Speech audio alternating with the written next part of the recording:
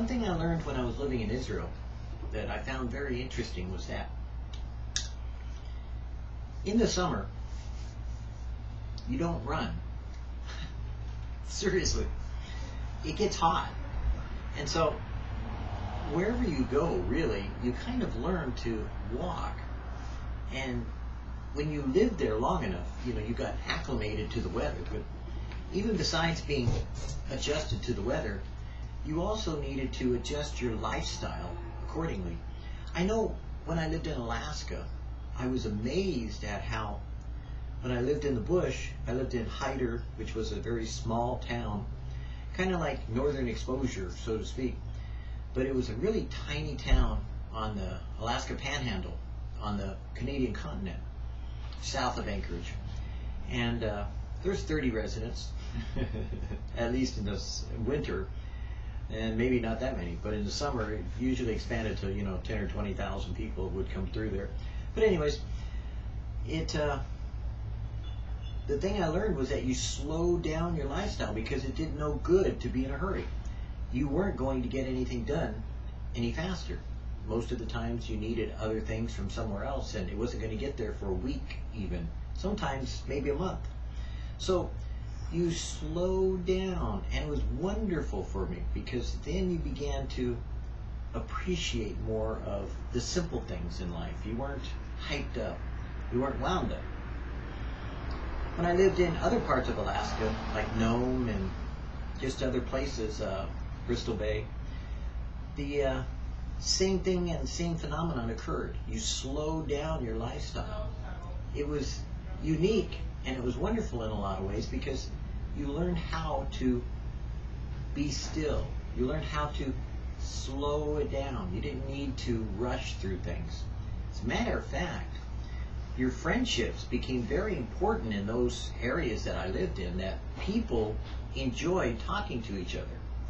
We would meet either in the tavern or the restaurant or wherever it may be, and you stopped and you talked and you visited for a while.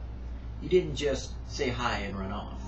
You didn't kind of wave and disappear. You had plenty of time, so you spent it communicating. Sharing with each other and talking, relating to one another.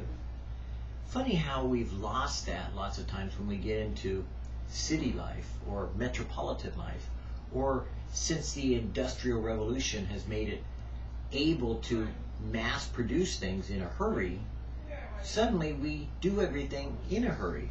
We're rushing forward rather than walking and enjoying, talking and participating with each other. I think God actually operates in a very slow pace. I think lots of times we rush way ahead of Him. We run farther than where He wants us to go. We do things quicker than what He would have us to do. I think we actually outpace what God would have us to do. And we need to slow it down to keep pace with what God is doing.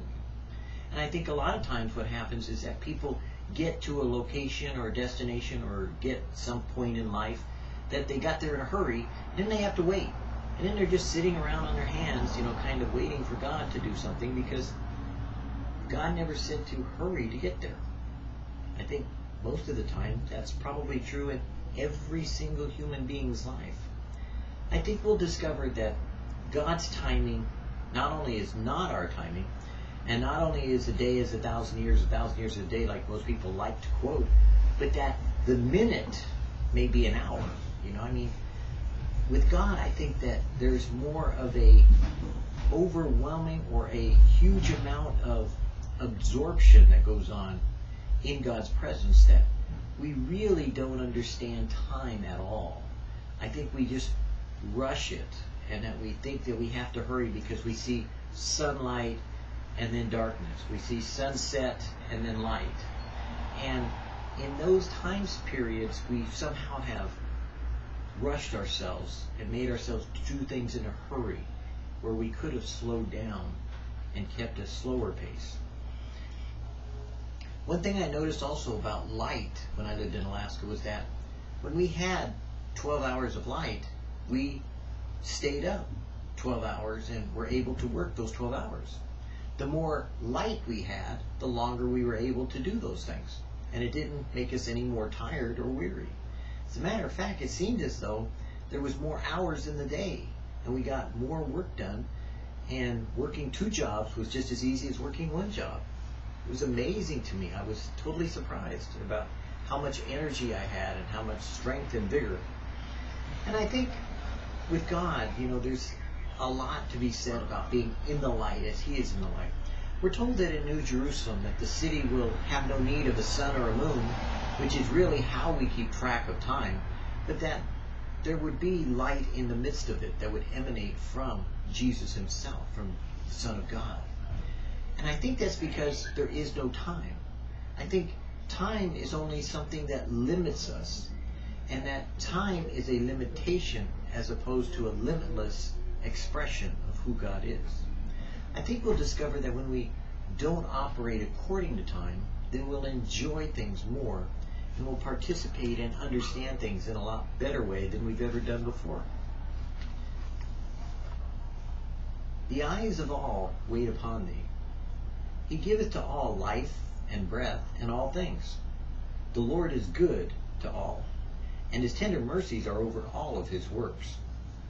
Behold the fowls of the air, for they sow not, neither do they reap, nor gather into barns, yet your heavenly Father feeds them.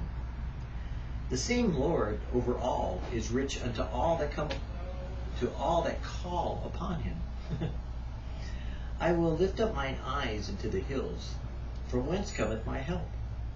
Behold, as the eyes of the servants look unto the hand of their masters, and as the eyes of a maiden unto the hand of her mistress, so our eyes wait upon the Lord our God. The Lord is a God of judgment. Blessed are all they that wait for Him. And it shall be said in that day, Lo, this is our God. We have waited for Him, and He will save us. This is the Lord. We have waited for Him. We will be glad and rejoice in His salvation. If we hope for that which we see not, then do we with patience wait for it. So many times I think that is the Christian issue, is that people think that they have to do something rather than let God do it for them. I think they get this idea that they always have to interfere or interject themselves in something maybe that all they have to do is leave it alone and let God work it out. I always have this new attitude about I don't want to do anything unless I could, sleep on it, or I like to say pray about it, but just spend 24 hours thinking about it. Because usually if you wait long enough, things will look different when you've got more information. Sometimes things look different once you let things develop. You kind of let things unfold themselves as God reveals them to you. One of the things that I learned when I was studying the Bible was that I had a lot of questions that I wasn't content with the answer that Pastor would give me, so I would sit on it and wait until God showed me the answer in some other way, whether from some other pastor, some other teacher, some other book, some other study, some other commentary, or some other means with which I knew sooner or later God would show me the answer. And once I had it, then I had no problem. It was like I was content with the answer. And one of the things that I have always established myself in as far as being a Bible scholar is that I waited for those answers. I wouldn't comment on it until I knew the answer.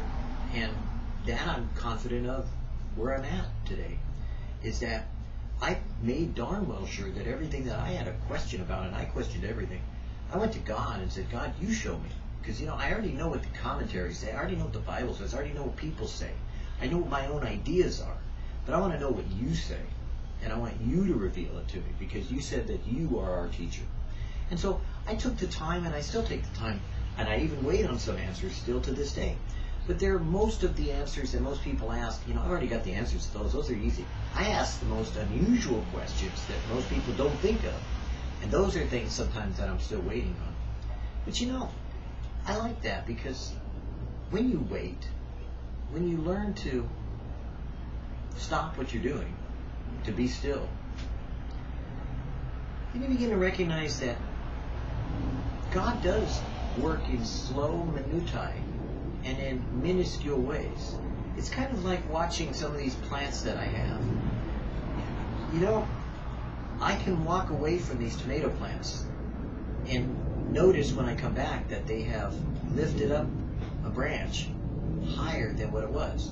I can even watch it track itself with the sun. Wherever the sunlight is, it will move towards it. But you know, if I sit here and watch it, I can't see the tomato plant move. It's interesting. Always fascinates me about that. How you get comfortable in what you're staring at, but you walk away from it and come back to it, and suddenly it's changed. Maybe if we learn to let things go more than hang on to them, when we come back to them, God will have revealed something to us. Because one of the things that I've learned more than anything else is that if you wait on the Lord, He will come through. If you don't get yourself involved in it, He will come through. If you let God be God, He will take care of it. The question is, are you willing to let Him do it for you? Or do you really have to do it yourself?